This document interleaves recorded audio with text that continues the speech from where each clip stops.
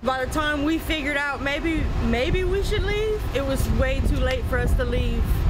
We couldn't go anywhere. There was 4 of us. It was like a jigsaw puzzle in this closet.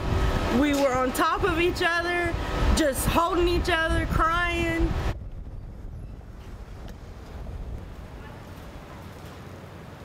Can't find anybody to talk to. Can't find a gas station. I was just trying to get home. The storm's over with as far as my house is concerned. I want to go home.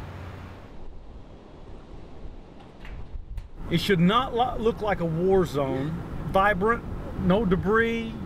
There are RVs, travel trailers, people, canopies, flags, life.